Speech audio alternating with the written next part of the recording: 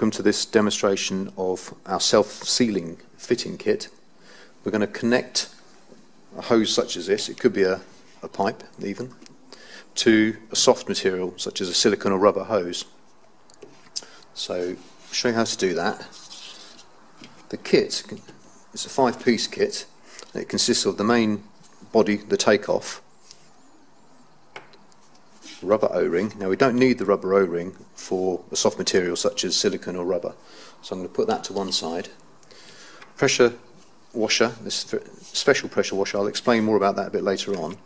The barbed outlet. Now the kits are available in various sizes, so have a look at the website to see which size you require. And the pipe cutter.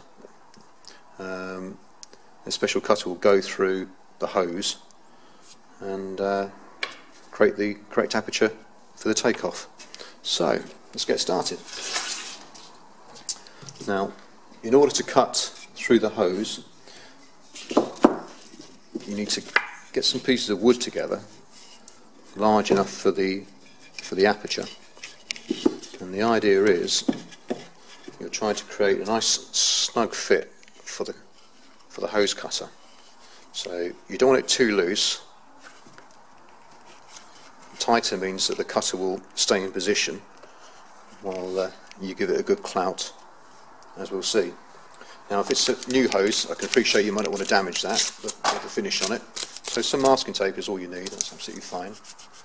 And you can even mark up the point where the cutter is if you need to. Now preferably a rubber hammer such as this is what you're looking to use.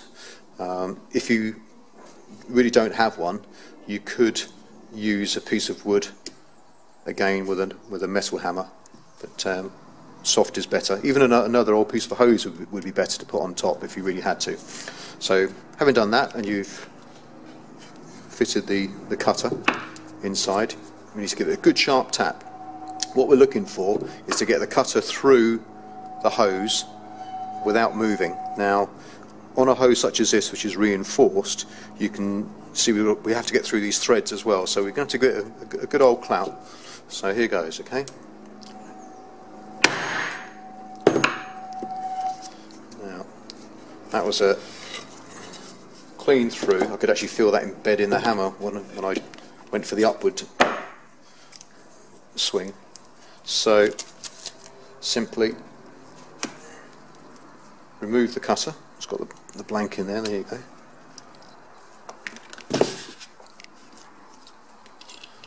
Okay. And we're ready to fit the kit. Very simple. So the main part of the outlet. Okay. Now the special pressure washer has two faces, this stepped inner face and this smooth outer. So the stepped inner face always goes towards the material, i.e. the hose, followed by the barbed outlet. Now you'll be able to tighten up fairly easily by hand, but I suggest you do get a spanner on there to create a fluid or airtight seal as required. Okay.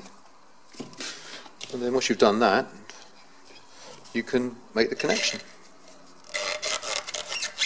Okay, tighten up your Jubilee clip, and there you go.